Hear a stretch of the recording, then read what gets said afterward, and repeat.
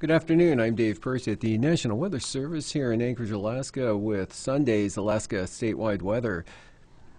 Thunderstorms broke out across portions of interior Alaska today that brought up to 0.6 of an inch of precipitation this afternoon to Caltag.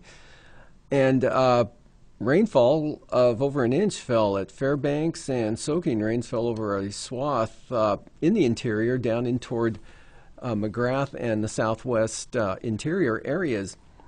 Lighter rain fell along the southeast coast, mostly over the central and northern areas, with anywhere from 1/10 to 1/3 of an inch falling in the last 24 hours. And showers again fell along the North Gulf Coast with some partial clearing.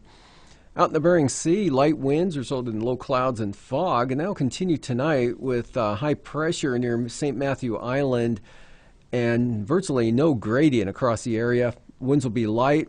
Low clouds and fog will be rather widespread.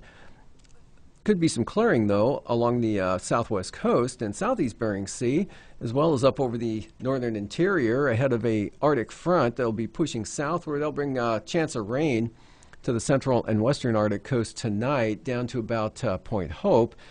And a trough will keep it wet and showery over the south-central interior areas, mostly along the Alaska Range into the eastern Tanana Valley. And for Monday, cold front brings chillier temperatures into the north and northwest interior, especially the Arctic coast and down in through the Bering Strait, with scattered thunderstorms occurring over the Yukon Valley and also the Koyukuk Valley and possibly the Brooks Range. Otherwise, it'll be a variably cloudy day with just a few showers over the central and southern part of the state. Look for some fog and drizzle around Kuskokwim Bay with a weak trough in that area. No changes anticipated for the Bering Sea. Then on Tuesday, that frontal system will push southward with a 1,004 millibar low developing near Nunivak Island. That will result in light rain from the Yukon Delta across Nunivak Island. That'll spread southward to the Pribilofs in the afternoon.